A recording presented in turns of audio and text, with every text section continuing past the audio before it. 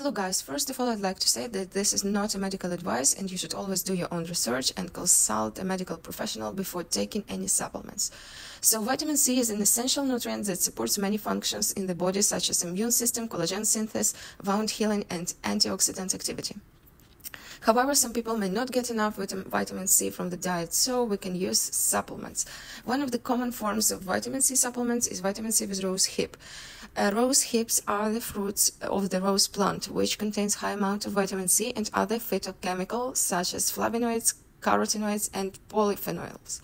These compounds may enhance the absorption and bioavailability and activity of vitamin C, as well as provide additional antioxidant and anti-inflammatory effects. So I like this bottle of supplements. There are 100 tablets. It's a great amount.